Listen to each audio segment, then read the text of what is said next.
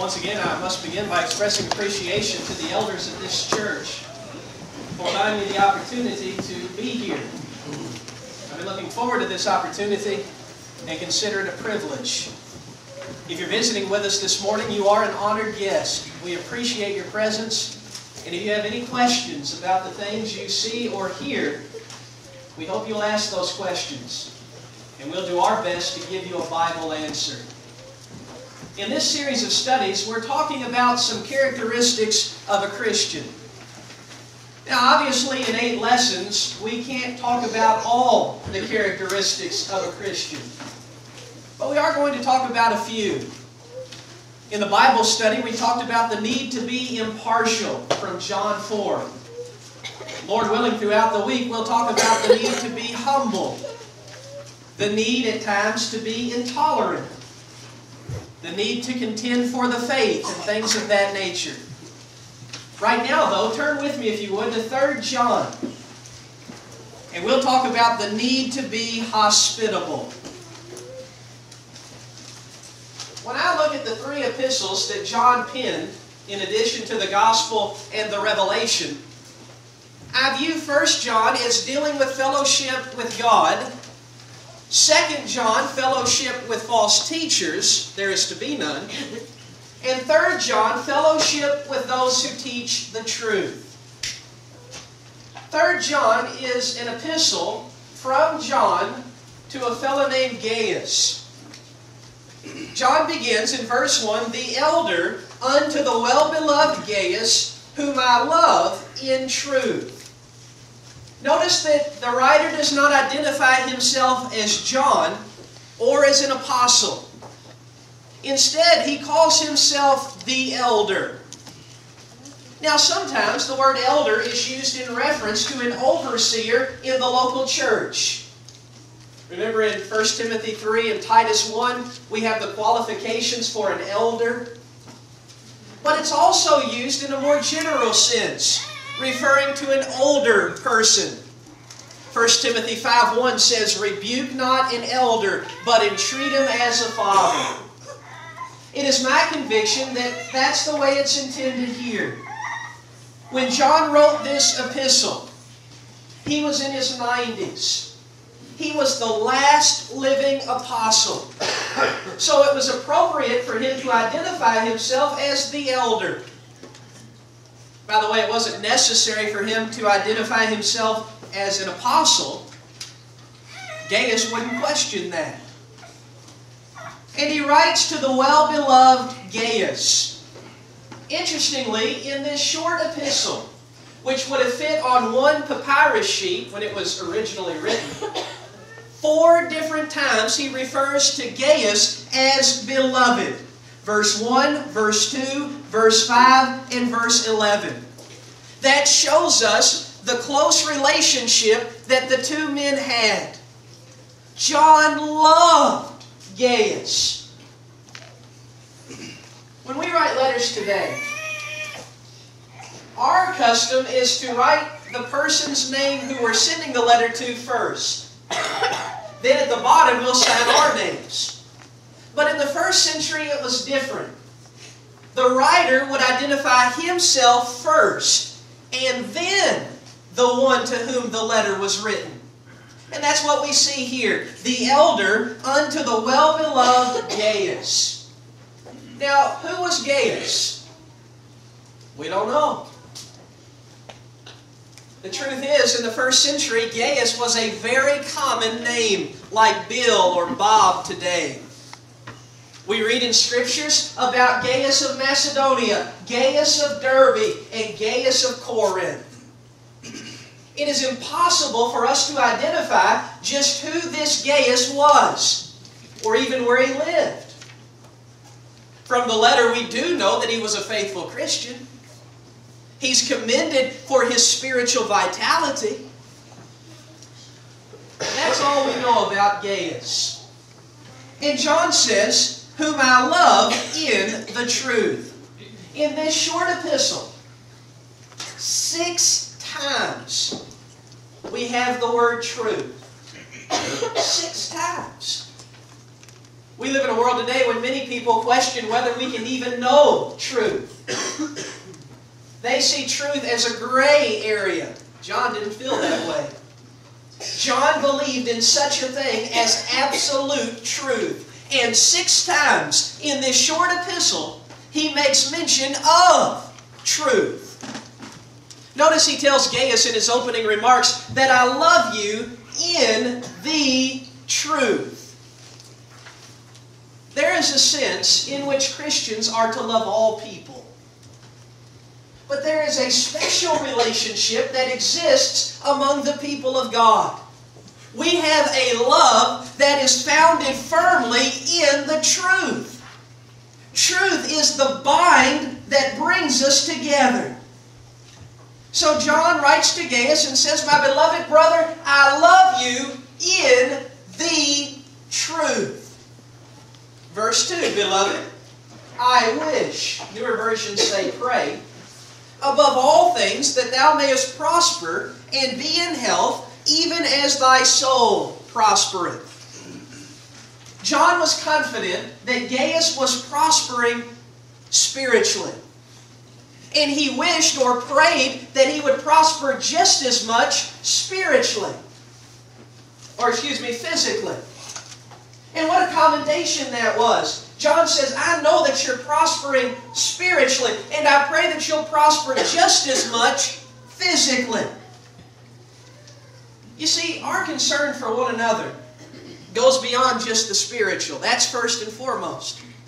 But we should care about one another body and soul, physically and spiritually.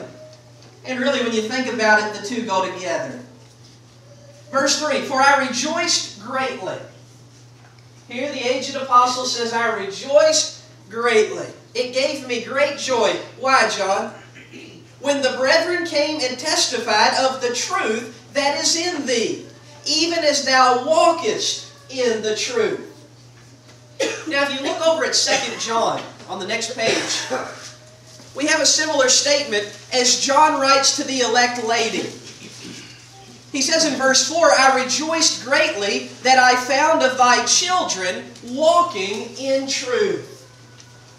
It gave the aged apostle great delight to hear of those who were living according to truth.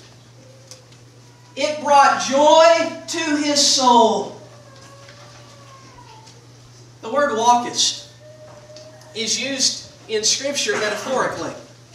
It refers to the Christian life, the way he conducts himself. In Ephesians 5:2, Paul said, walk in love. That means live in love. In 1 Thessalonians 2:12, he said, walk worthy of God. That means live worthy of God. The word is used metaphorically of our life, our conduct, etc.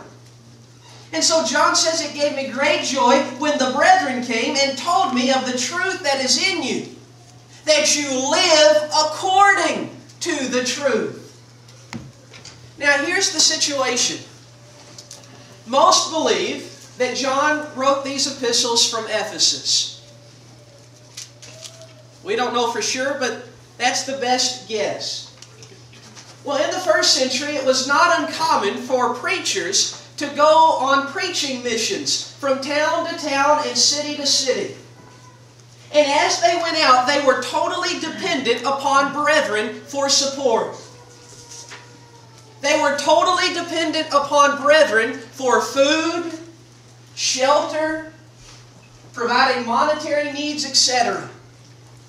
Well, these traveling preachers had left Ephesus, gone out on one of these preaching tours, came to Gaius' town, received hospitality from Gaius, and now have returned back to John. And they came back to John and they said, John, Gaius, over yonder, we don't know where, but Gaius over yonder, that man is living according to truth.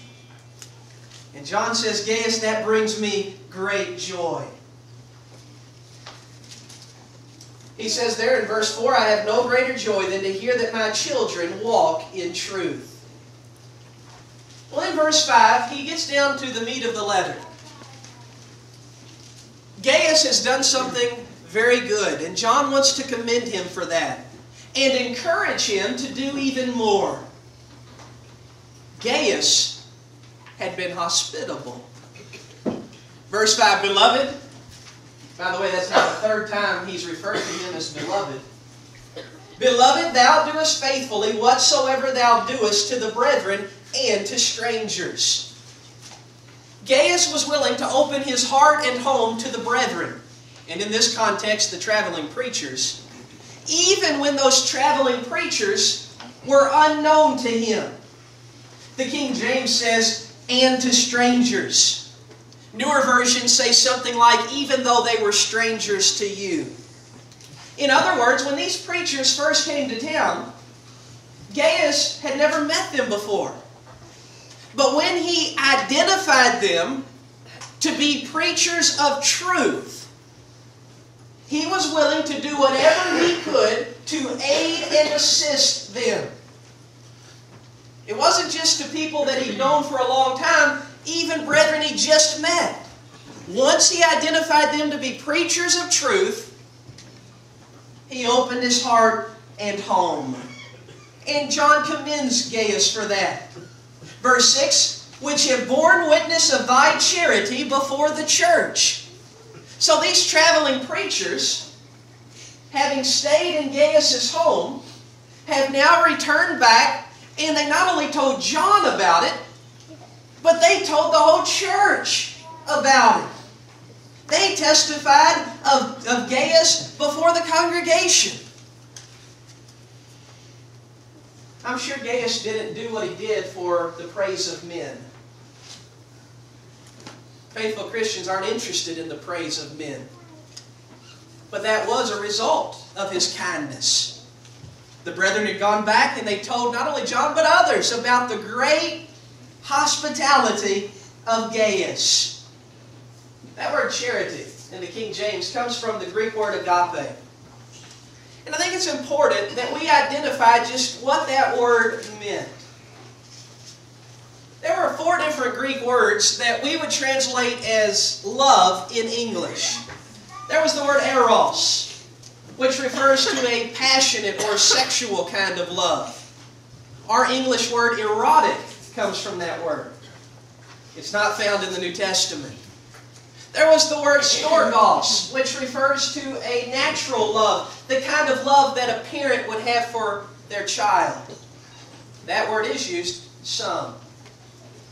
There was the word phileo, which refers to brotherly love. We might say fondness. That word is used several times in Scripture. But agape is the greatest love.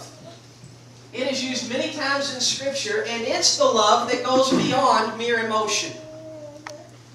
Agape love is not dependent upon emotion. It is a willed love. That's why God could command us to love our enemies, because agape love is not dependent upon our emotions. It was agape love used in John 3:16. For God so loved the world that He gave His only begotten Son. This word denotes love that seeks the very best for the object being loved. It is a selfless love. It puts their preferences above our own. I think it's important that we understand what he's being commended for. He's commended for his selfless love. Whom, he says in verse 6 of the traveling preachers, if thou bring forward on their journey after a godly sort, thou shalt do well. When he says bring them forward, the idea is send them forward. In other words, not only help them while they're there laboring in your city, but if they need help going onward, do all you can to help them go onward.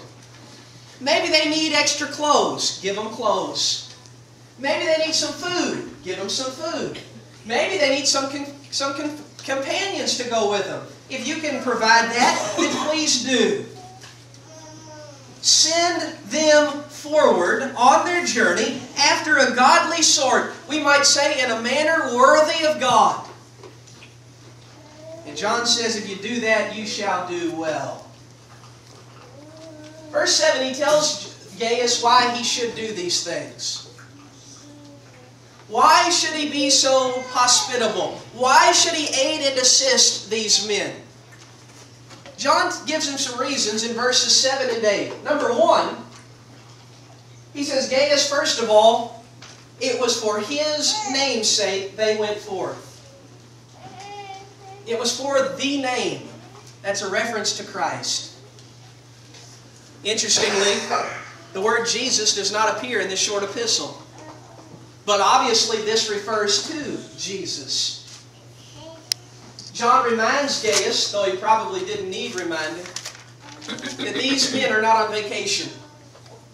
They're not on a joy trip. These guys have gone forth on a mission. They've gone out for Jesus Christ. Number 2, taking nothing of the Gentiles or pagans. These men are not dependent upon unbelievers, nor should they be. They're expecting their brethren to step up. And number 3, verse 8, we therefore ought to receive such that we might be fellow helpers to the truth. The third reason you should help is this. By doing so, you become a fellow helper to the truth. He commends Gaius for his hospitality, encourages him to go above and beyond, then gives him 3 reasons why he should do so. Number 1, they've gone out for his name's sake. It's a labor of love. Number 2, they're not expecting or dependent upon Gentiles. And number 3, by doing so, you become a fellow helper to the truth.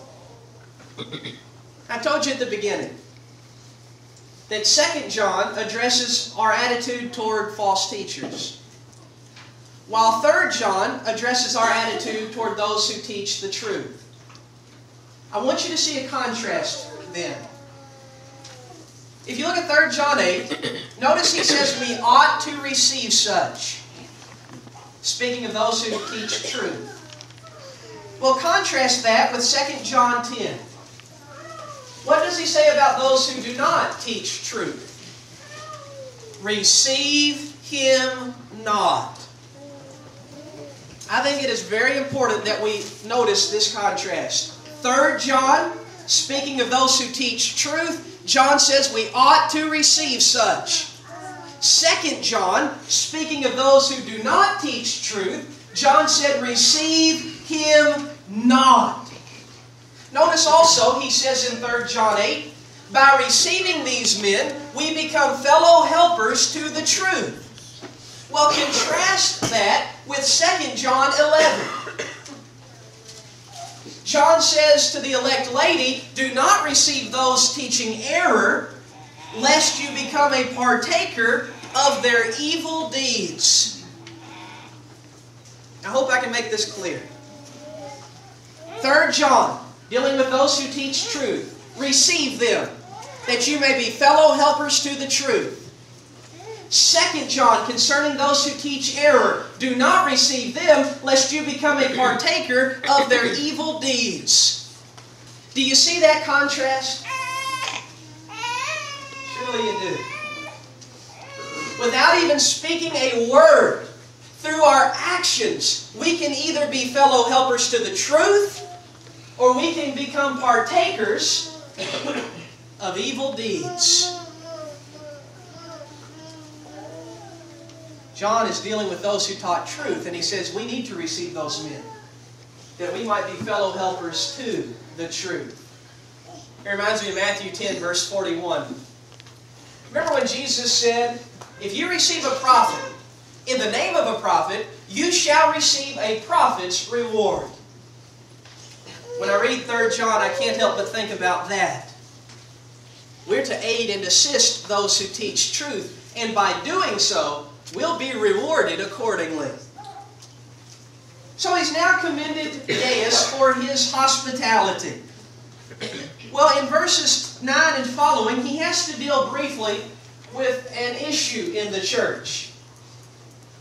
a man named Diotrephes.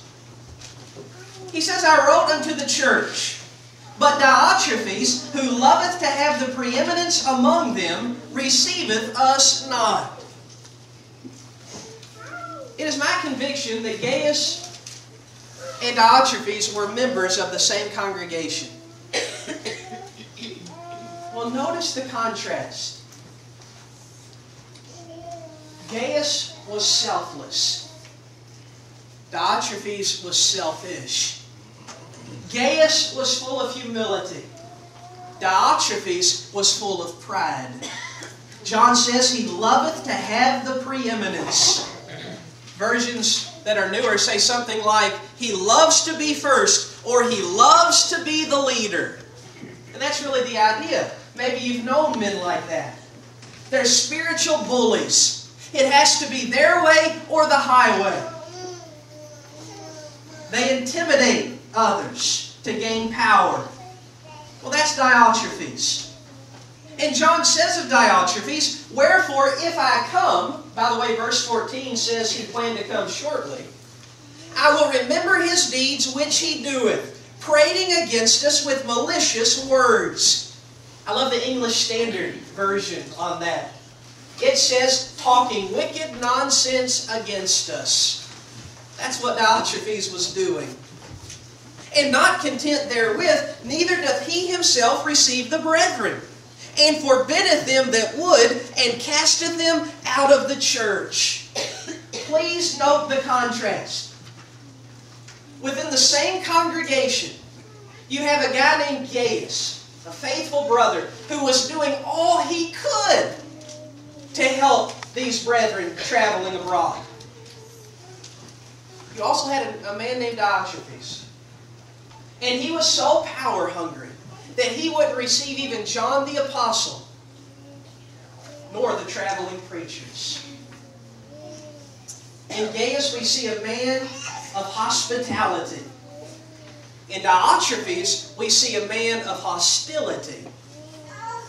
What a contrast that is. And John planned to address the problem when he came. He says in verse 11, Beloved, follow not, or imitate not, that which is evil, but that which is good. He that doeth good is of God, but he that doeth evil hath not seen God, meaning he has no fellowship with God. He is far from God. Demetrius, he was probably the one who brought the letter.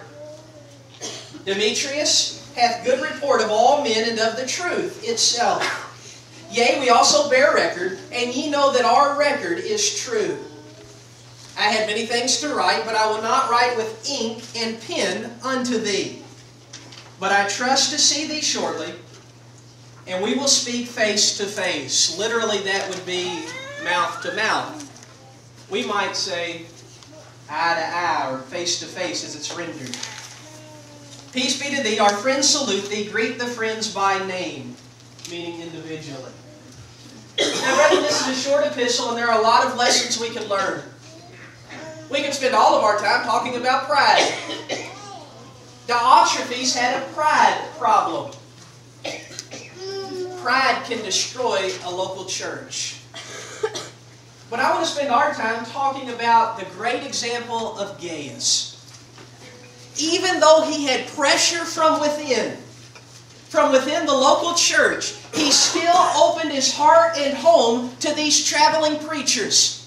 He provided their needs. If they needed shelter, he gave them shelter. If they needed food, he gave them food. If they needed clothing, he gave them clothing. He understood what his role was. And even with the pressure of Diotrephes, he did what he was supposed to do. Paul taught the necessity of hospitality in Romans 12, verse 13. Peter made mention of hospitality and our responsibility therewith in 1 Peter 4, 9. By the way, just as a side note, I had a good brother who I love in the Lord very much, respect him. He at one time took the position, and said others do as well, that it is impossible for a Christian to render hospitality to someone they know. And he based that on the fact that the word means stranger lover or lover of strangers. Well, when I first heard that, I thought, surely not. I knew that's what the word meant. But I looked at that 1 Peter 4:9 passage among others. And Peter says there, use hospitality one to another. Obviously, those brethren would have known one another. And I went back to this brother and I said, you know, I've been thinking about what you said. And wouldn't you agree that we have to judge what a word means not only by its literal definition, but also by the context in which it's used? He said, absolutely, I believe that. I said, well, what about 1 Peter 4:9? Use hospitality one to another. Wouldn't that imply being hospitable even to those brethren you know? And he looked at it and he said, yeah. He said, but you'd be surprised that I'm the only one who felt that way. He said, there are others. So I thought I'd throw that out just as a side note. We're to be hospitable not only to strangers, but even to brethren. If they have a need, I'm talking about brethren we know. If they have a need, we should supply that need. As Gaius did. And we have many examples. We looked in the Bible class at John 4. Isn't that a good example of the Samaritans being hospitable to Jesus? Or Martha and Mary in Luke 10? Or Simon the tanner in Acts 9? He opened his home to Peter. Or what about Cornelius in Acts 10? He opened his home to Cornelius. Or vice versa. Cornelius opened his home to Peter. Lydia in Acts 16. What did she constrain Paul and the others to do? To stay with her. In Acts 17 we read about Jason, right? Paul was staying with Jason. An example of hospitality in Acts 18. We read about another example, Aquila and Priscilla. They opened their hearts and homes to Paul in Corinth. My point is this. In Gaius we have a wonderful example of someone who cared about his brethren and proved it. I fear that sometimes we begin to view one another as just quote-unquote members of the same church. Brethren, we're heirs of God and joint heirs with Christ. We have a relationship that is tighter than any physical relationship could be. We are brethren. And we have a responsibility one to another. Cain long ago asked, am I my brother's keeper? Spiritually speaking, the answer is an overwhelming yes. We are our brother's keepers. We need to look for opportunities to be hospitable. John commended Gaius for doing that. If we do it, on that great day of judgment, God will commend us. Yeah, impartiality is a characteristic of a Christian. So is hospitality. If you're here this morning and not a child of God, we plead with you to become one. Come right now believing on the Lord Jesus with all of your heart, but understanding that saving faith is an obedient faith. It is an active, working faith. You must repent of your sins, Luke 13:3. You must confess your faith publicly, Romans 10, verse 10. And you must be buried in the waters of baptism for the remission of your sins. Acts 2:38, Acts 22:16, etc. If you will take those simple steps, you will come up out of that watery grave born again. Your past sins will be forgiven, and if you live faithfully unto death, He'll give you a crown of life. Jesus did the hard part on the cross, so you can do the easy part right now. Swallow your pride. Commit yourself to Jesus. Let Him save you from your sins right now as together we stand and sing.